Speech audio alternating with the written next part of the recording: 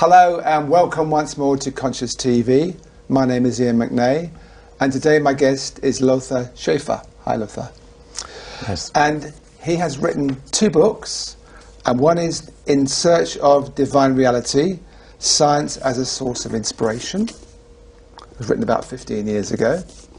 And the new book, which is hot off the press, is Infinite Potential, What Quantum Physics Reveals About How We Should Live Life.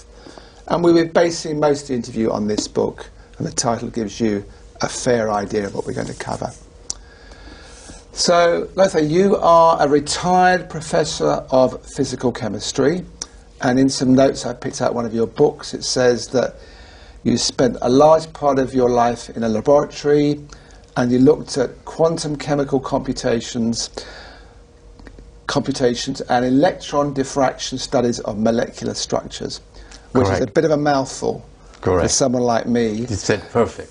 I said it, Pat, but I mean what it all means is a mouthful.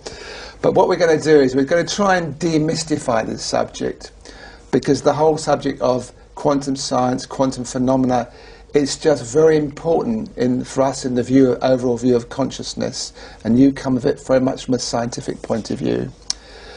So, one thing you were telling me, we had some dinner together last night, and you were telling me I thought was very interesting. When you were about 18 years old, you actually were very fascinated by waves, and you also did some paintings, didn't you, which kind of foretold your future career. Yes.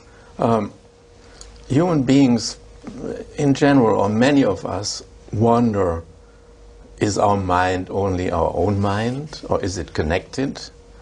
And as we continue, we will say more and more that the phenomena of quantum physics teach us that our mind is not just our mind, but connected to a cosmic mind.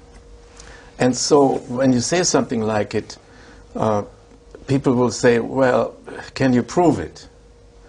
And of course you can't prove it in a normal way by making some measurement. You can't measure the temperature of a brain and say, okay, that guy is connected, that guy is not connected. You have to, everybody has to find it in themselves. You have to prove it to yourself. I can share, I did share this event with you that shows me that somehow I'm connected, because the ideas that I'm talking about now, and in my book, in connection with science, with scientific concepts, they already existed in me when I was a young man, but not in this way, but in some symbolical way. So, for example, one of the topics is our mind connected? It's an ancient topic. The Indian sages already talked about it, that the cosmic spirit is in us. German idealist philosophers in the 19th century, Hegel said, if you are proud of your thinking, think twice. It isn't you who is thinking, it's the cosmic spirit who is thinking in you.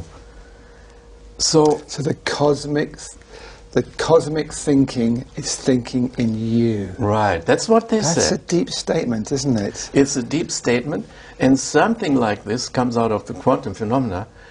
But here's an example. When, like you said, when I was a young man, I painted.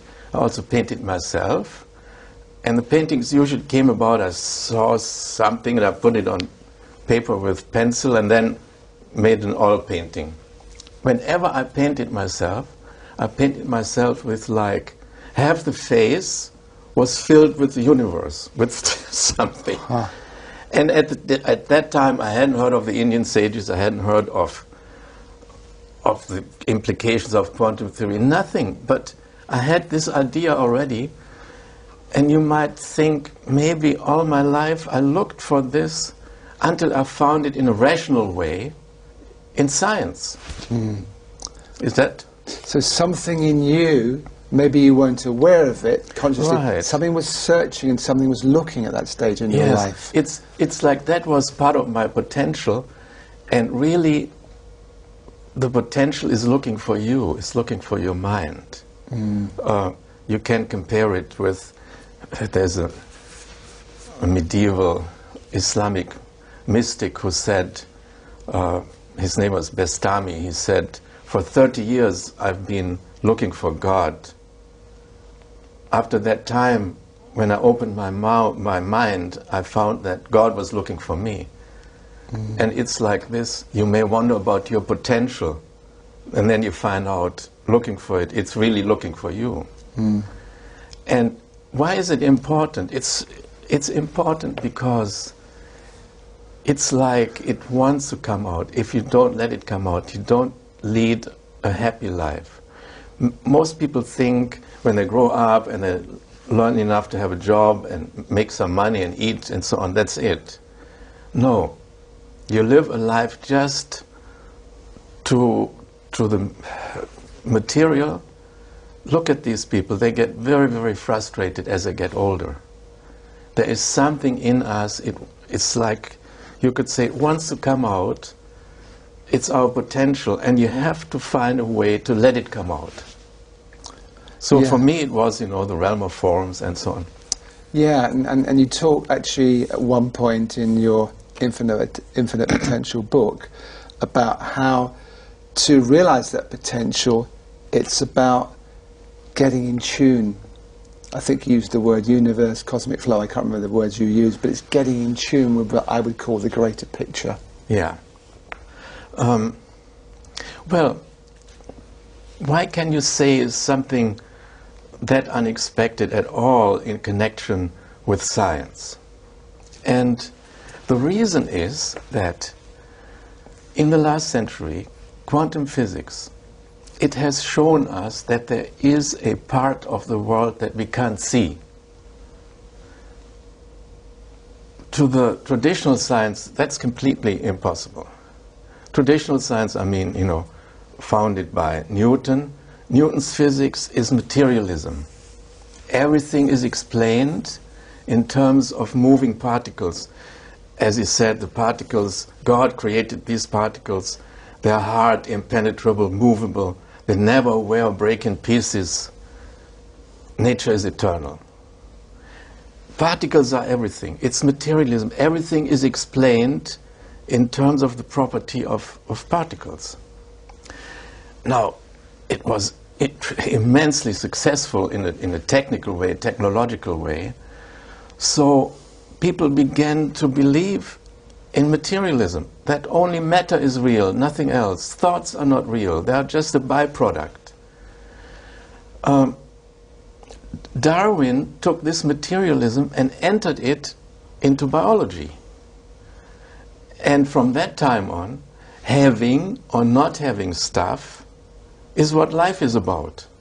There's nothing spiritual, nothing else. That's just a byproduct. Either you eat or you're eaten. And from this followed, greed and aggression are the basic virtues of life. So what you're saying is somehow as a human race we've misinterpreted the underlying truth. Yes. And we've taken it in to be separate. We're always acting as separate individuals, where in fact this interconnectedness is there and we've just lost touch with it. Very good. There is this Indian concept of Maya. Approximately is that the visible world is Maya. It's a system of misleading messages, like the commercials of a company or the statements of a government. It tells you something, but it also misleads you. And even the most inspired people, they were misled. For example, Newton, he said, I was very proud, I have no need of hypotheses, I'm dealing with facts. And he's talking about how God created matter. Or he said the laws of physics are the same everywhere in the universe. How is that a fact? Has he been everywhere hopping around and finding out that? No. So you see, there is an element of being misled by the triumphs of one's own discoveries. That's typical, and it hits all of us. His idea about his dealing with facts is misleading. And so Here's quantum physics. All of a sudden it says there is not only matter, there is a part of the world that is real, but it doesn't contain things, it contains forms. They are non-material, they are not energy. How come they are real? Because they can act, they can express themselves in the empirical world and act in it. They are a realm that have the nature of a potentiality. So they're non-material forms in some way. They're non-material forms. But you know, that sounds like, oh my God, you know how complicated now the guy is going to get off the deep end. And so. No, very simple things you can use, like atoms, molecules, they exist in quantum states. First of all, the only way now to understand the properties of atoms and molecules is Schrödinger's mechanics. Is Schrödinger, Erwin Schrödinger, yeah, okay. the Austrian physicist who in the 20s of the last century developed this theory. It's the only way to understand how atoms and molecules work.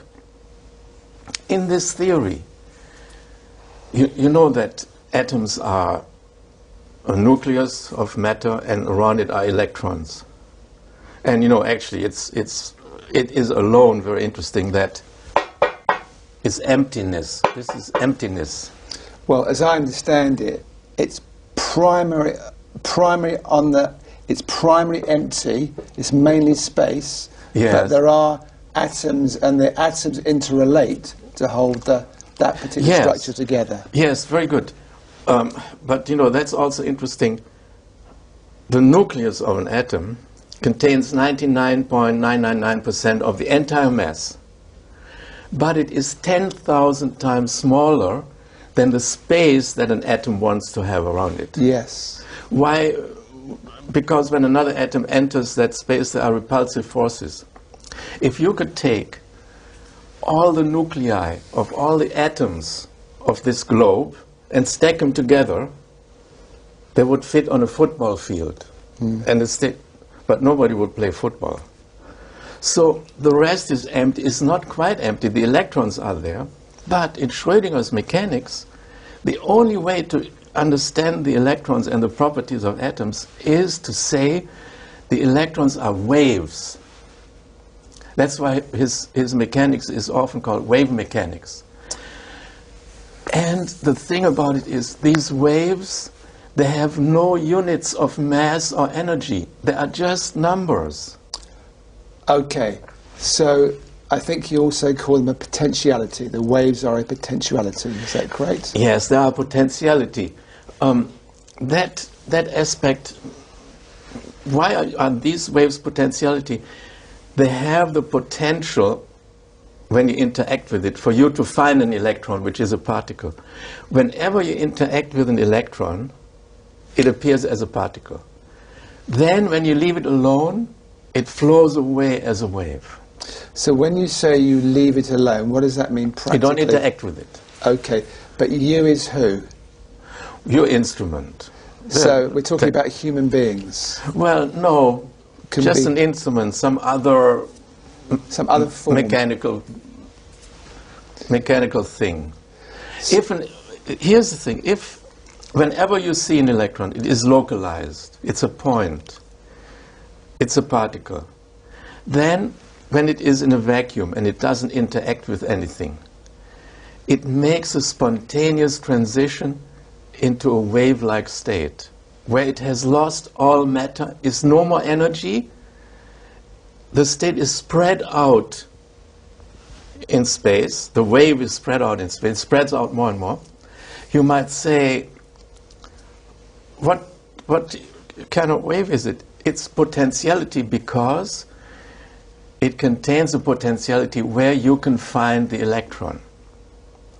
The important point is the potentiality to find it is no longer in a specific space, it's in many spaces, which means that a potentiality wave is not a part of the empirical world.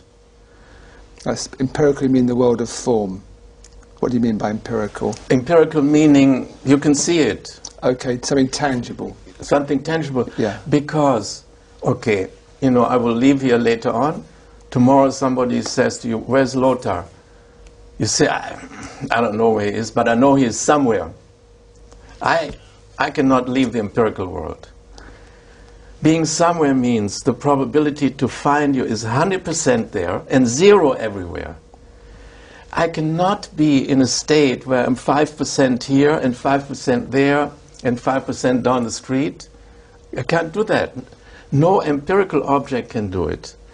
So when an electron or an atom, atoms do it, molecules do it, when they are alone, they make a transition into this wave-like state, which is a state of potentiality, not actuality, because they can pop out of it somewhere.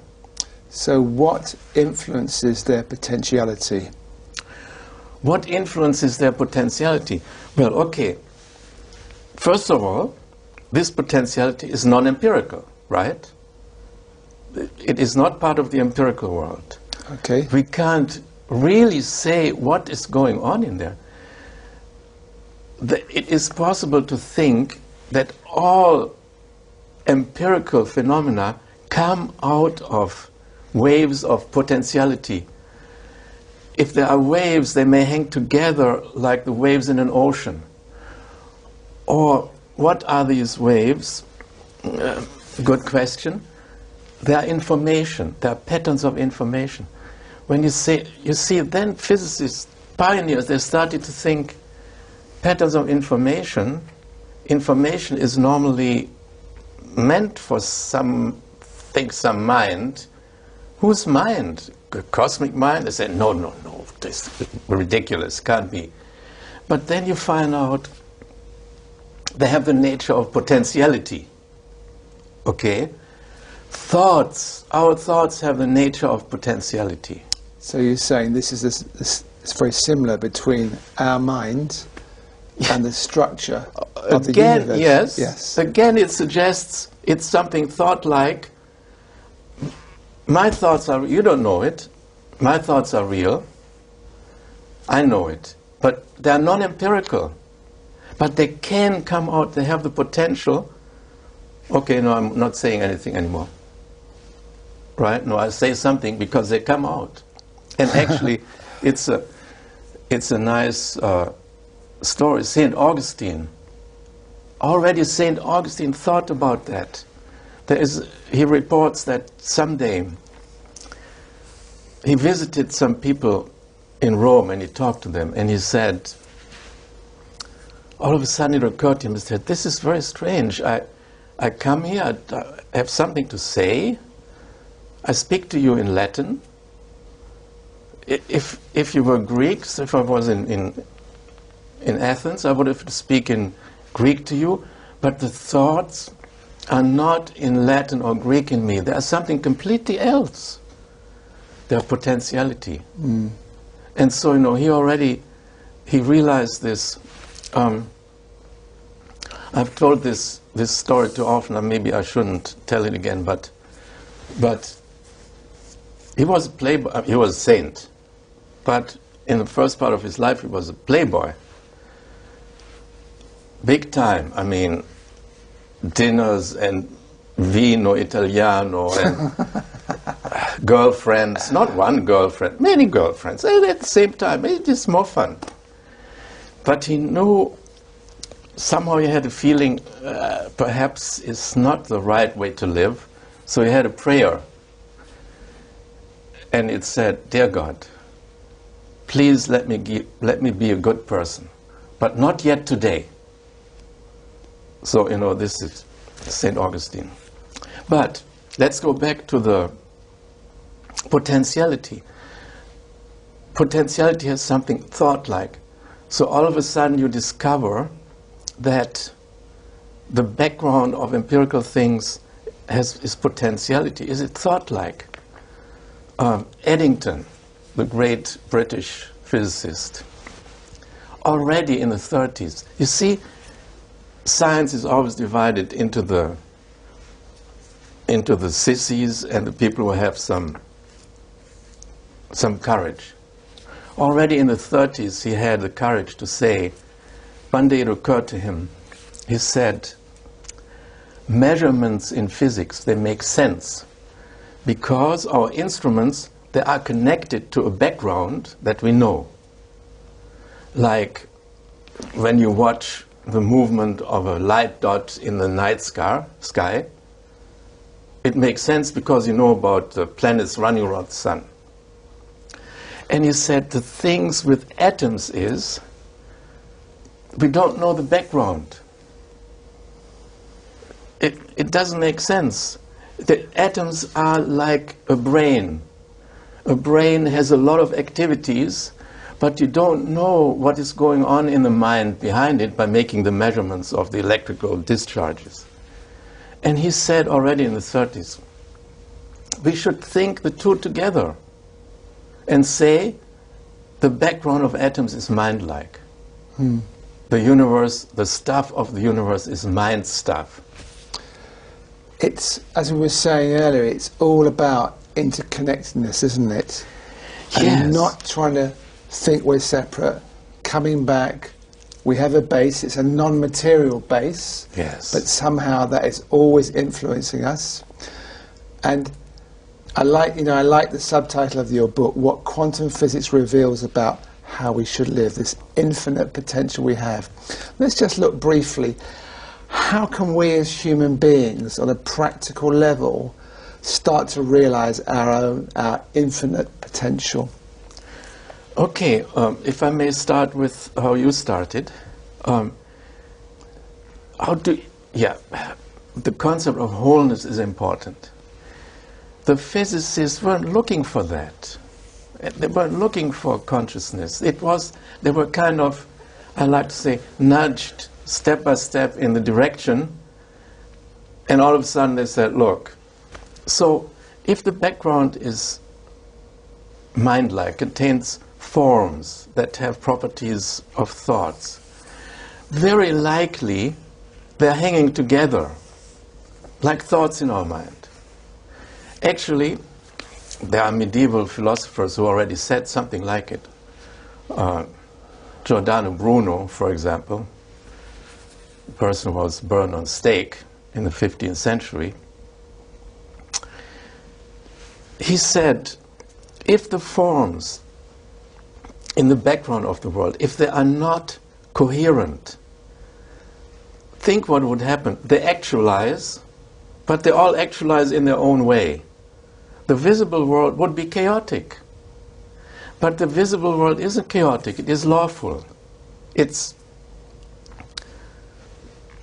rational. So that is a sign, excuse me, that the forms in the background, they are coherent. They follow one mind.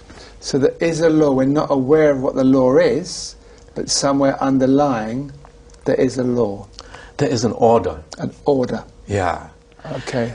And now you can say, if there is a mental order, and we have a mind, so somehow at one time in evolution, this order created a mind. Would it make sense to think then it left us alone? It just created that mind for no reason, left us alone? Doesn't make sense.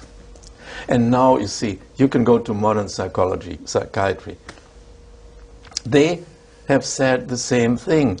Carl Gustav Jung, he was talking about the collective unconscious. There is an unconscious in us, out of which forms emerge all the time into our consciousness. They guide our life. It's collective. Everybody is connected to it. It's like a cosmic field. Don't tell me it's made by my genes. I mean, it is so complex. Not everything is made by the genes. So how does that influence you, Lothar, in your life, knowing that? Not only understanding it, but knowing it. Well, this cosmic background, it is full of ideas, it is full of creativity, it is full of playfulness. If you learn how to touch it and communicate with it and get ideas, it's happiness. At the same time, I would say, if you don't do it, if you just live for eating and sleeping and whatever, you get frustrated because you have a tool that isn't used. And that's one thing in our own way we're all trying to do, is trying to be happy. Yeah. And what you're saying is the key to the happiness is recognizing first of all, and then understanding, and then actually being open to an expression of the underlying order. Right. And you brought up earlier, and it's a very important point, does it tell us how we should live? You see, the classical world was segregative. The particles in Newton's physics, they move around. Yeah, there are some forces, but his physics had nothing to do with philosophy. Philosophy had nothing to do with the arts. And, specifically one important principle was ethics has nothing to do with physics. Who is the British philosopher? David Hume. Right. Who said, what is and is not the case has nothing to do with what ought and ought not to be done. Later on it was called the is-ought fallacy, to think that you can derive a system of ethics based on the order of the universe. But, we live in this world. If we don't live in accordance with it, we will become unhappy. Yes. And, all right, the laws of physics don't tell you how you should live. However, when they tell you that the world is a wholeness, that we are all connected, then there are some simple conclusions that follow that are of a moral nature. For example, if we are all connected, to cheat someone is stupid. You cheat yourself. Yeah. To hurt someone is stupid. Yeah, maybe that minute you don't. But I'm old enough, I've met lots of people who made money by cheating people and being aggressive and so on. Towards the end of their lives, they live with absolute misery. It is going to get you. That's what I think. Yeah, it just reminded me that some of the richest people in the world, the Bill Gates, etc., they are now giving back something like 95% of their wealth. He is smart. He is a wise man. Yes. But others want to have more and more and more. Yes, but I think most of them get to the point where they realize that having more and more doesn't actually make them any happier. Right. And that's one of the big keys, isn't it? Yes. If we're not happy, as you were saying, we're not really in tune with the underlying order. Yes. And in general it is like this. If reality is a whole, if the background is a wholeness, everything comes out of it. Now, you and I, our bodies are not connected. But our roots, our transcendent roots, there we are connected. Society should be different. Yes, the ethics that follows from Darwin is be aggressive. It was a late justification of colonialism. If you can sail out in the world and get a few countries, man, you have to do that, because otherwise they come and get you. Something like this. In contrast, if everything is connected, we should try to have a society based not on competition but on cooperation. We should try to have a world order not based on wars but on mutual support. And it is very interesting. Darwin was right in many ways, but he also made errors. And one error was that he said, nature doesn't make jumps. Well, important stages in the evolution made jumps. And they always happened when the globe got under stress, like in an ice age. And life survived, not because different species were eating each other, but they cooperated. And we should think. There are no signs that the world is getting under stress again, big time. at that time, physics discovers the wholeness. The world globalizes as a wholeness. Maybe these are the signs that we are making a jump into a new species, into a new human being or a new mind. And that's what is needed. And it is not an aggressive mind. What do you think? Is it? Personally, I think that there's two ways we can go. One is very much, for me, what you're saying, which is really common sense, really. Comes down to it's a greater understanding which brings common sense, and common sense brings common actions. Yeah. Or we can go the madness of separation and, as you were saying, aggression and everything else, and then we destroy ourselves. But I'm interested in just going, in a way it's going back a stage, but something that's talked about more and more we hear now is non-locality, which is a very quantum physics phrase. Just explain as clearly as you can how non-locality fits in with the picture. The technical term is somewhat difficult to do in a few minutes. But non-locality means things are connected. In other words, if the background is a realm of forms, they're all connected, we are connected in this background with us. I mean, things are, actually, you can say, we talked about earlier, particles or atoms. When you leave them alone, they leave the empirical world, become waves. So, why is this table not leaving the world become a wave? Because the particles in there are interacting. Atoms and elementary particles do this only, so to speak, when they are left alone, when there are few interactions or none with other things. Reality, visible reality, is a cooperative effect. That's strange. In other words, if you take each atom out of here, put it in isolation, it vanishes. Right. Many people have talked about it. We don't have to talk about. They call it wave-particle duality. It's a wrong term. There is no duality. It's like at one time you have a particle.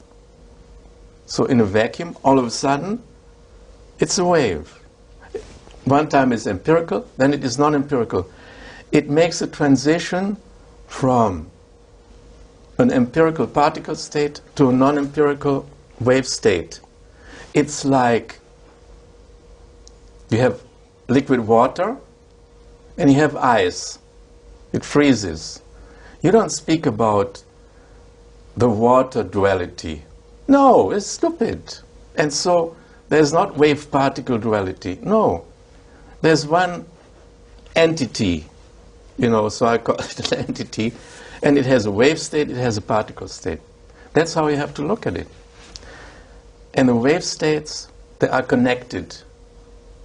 Like I said, if they were not connected, they would create a chaotic empirical world, but the world is lawful. And there's so many things. Here's something else. Everything in this empirical world is lawful. Nothing happens without a cause. But at the quantum level, that is not so. A single quantum jump is unpredictable, is not caused by anything that we know.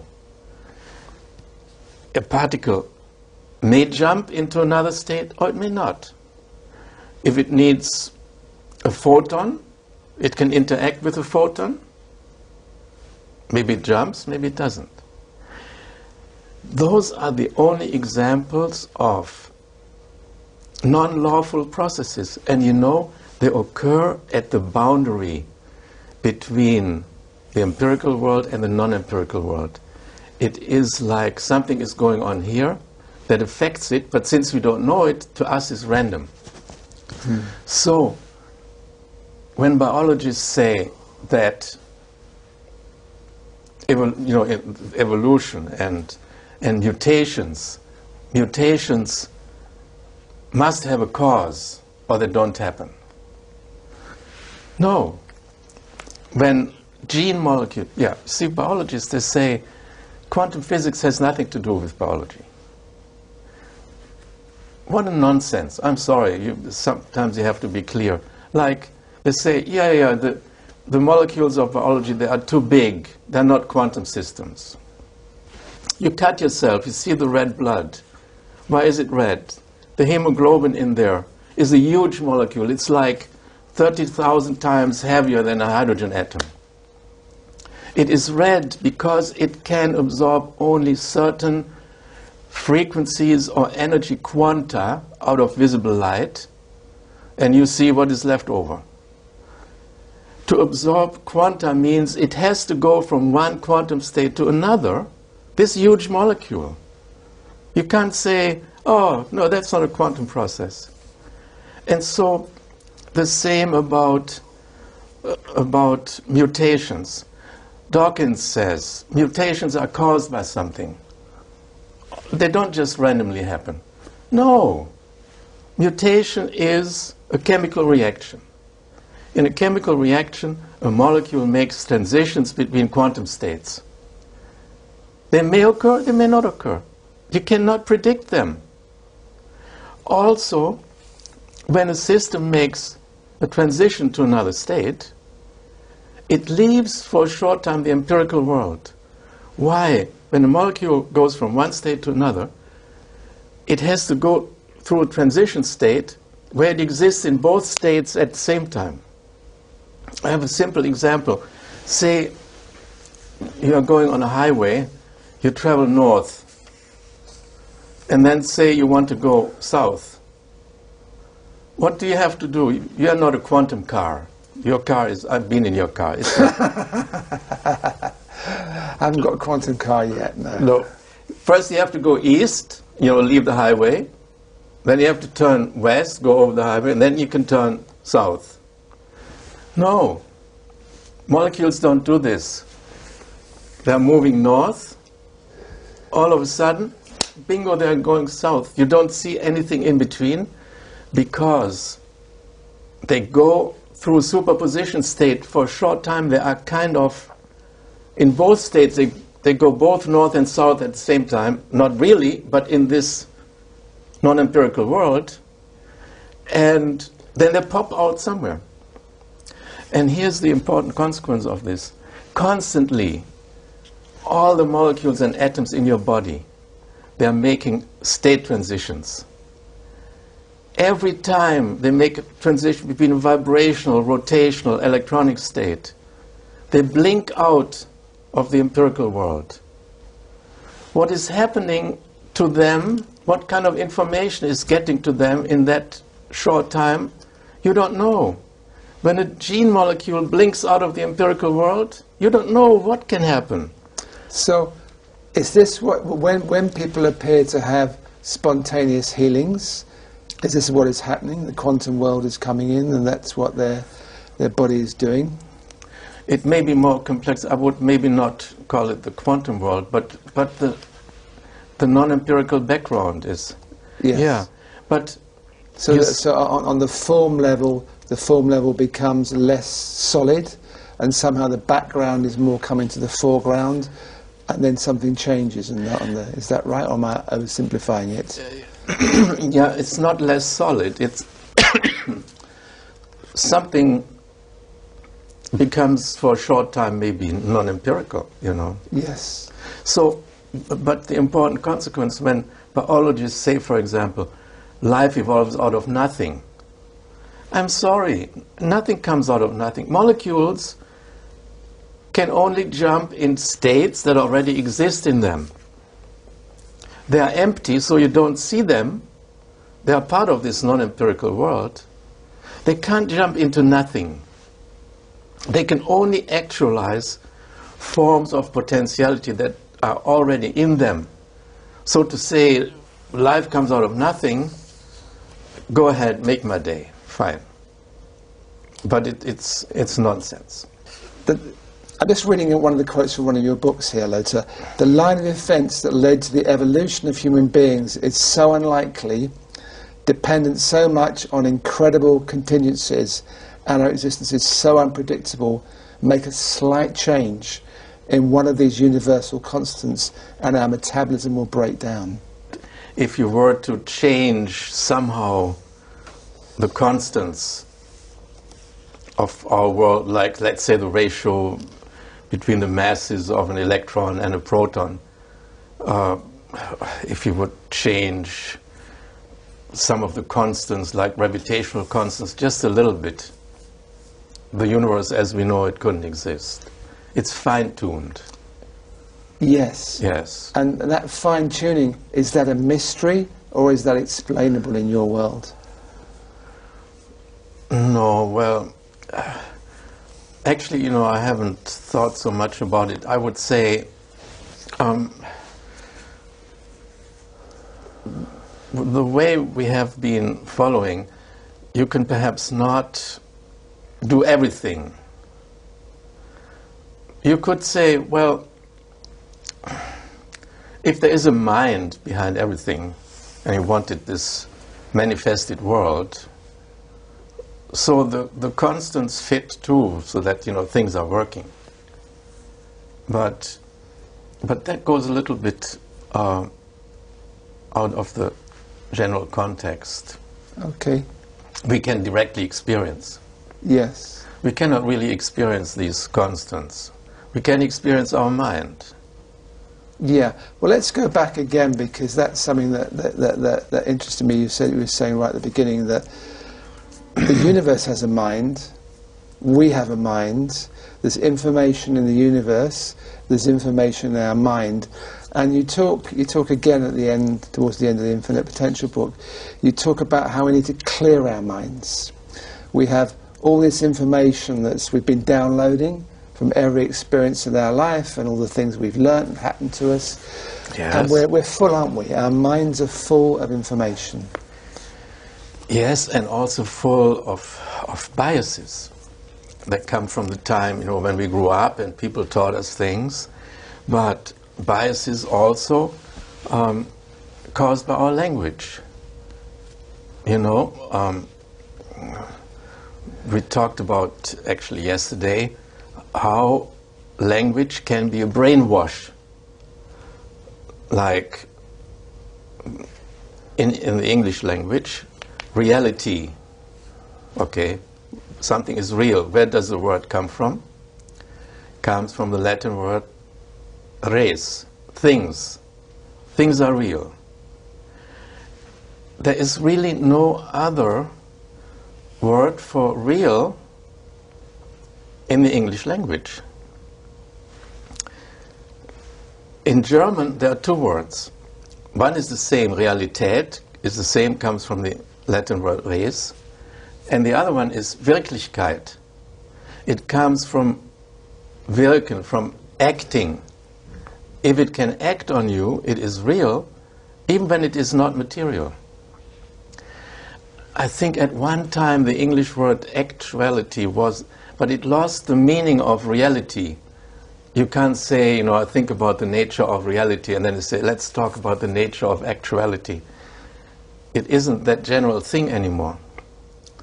There are many others, like, what do you say when something is empty? There's nothing there. Right. You know what you said? There is no thing there. It's vacant. It's there's no thing. Yes. There's no thing. It's empty. Yeah. What if it isn't empty, but there are invisible forms? Yes. Yes. There are nothing. Well, there's nothing that we can see. No, it's nothing important.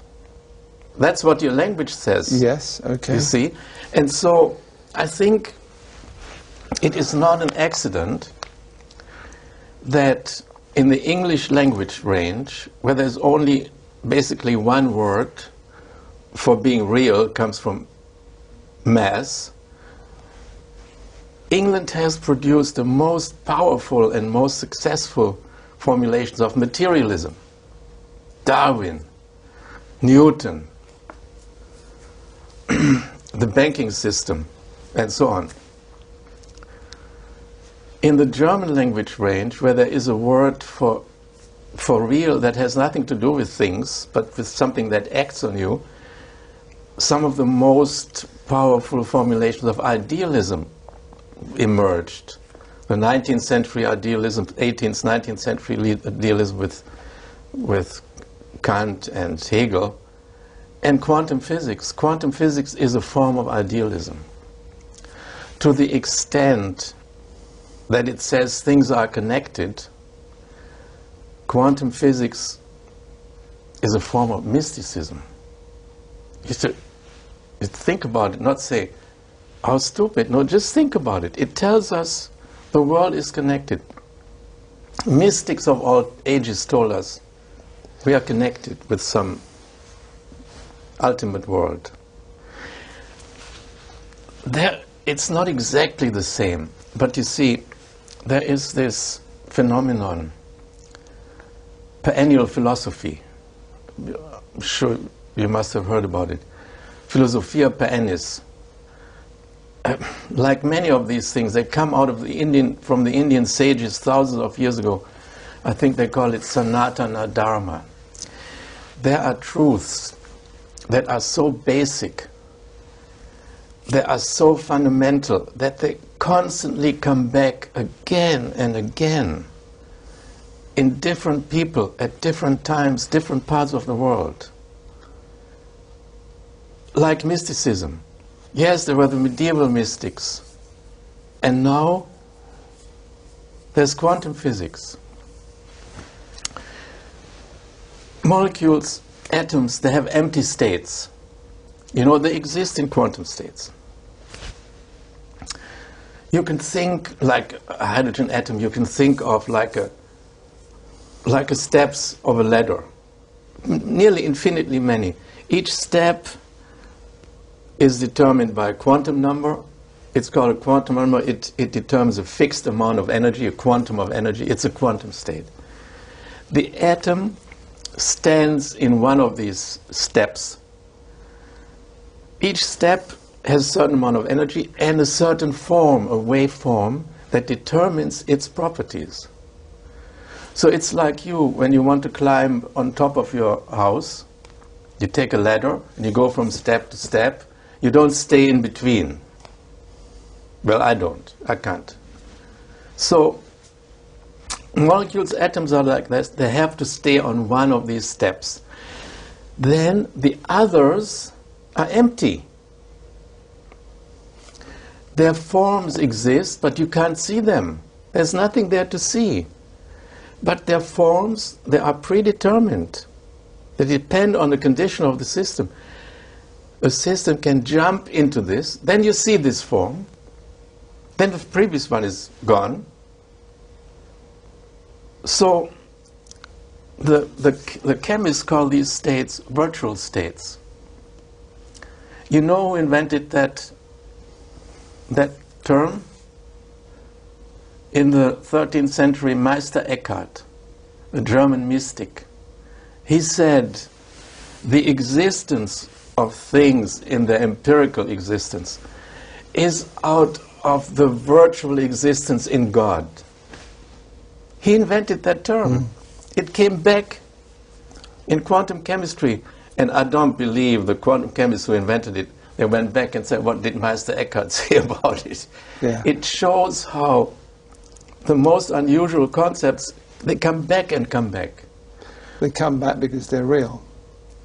Yes, and they exist in a cosmic mind. Yes. The ideas of waves, wave mechanics. Yes. The visible world is created out of a realm of waves. I mean, that's, molecules make jumps, molecules meet and mix their waves, make a new molecule.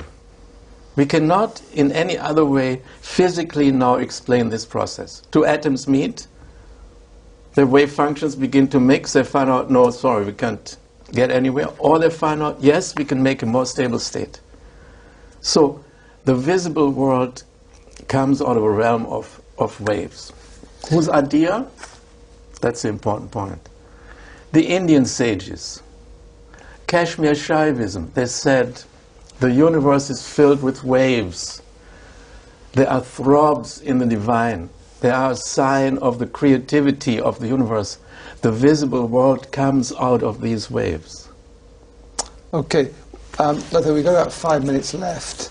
I want to try and kind of get it down to as much practical help, not help's not the right word, but some practical advice, suggestions that we can give to people, because it makes a lot of sense what you're saying in terms of how science and philosophy are meeting. They both in a way have the same principles. We're all connected.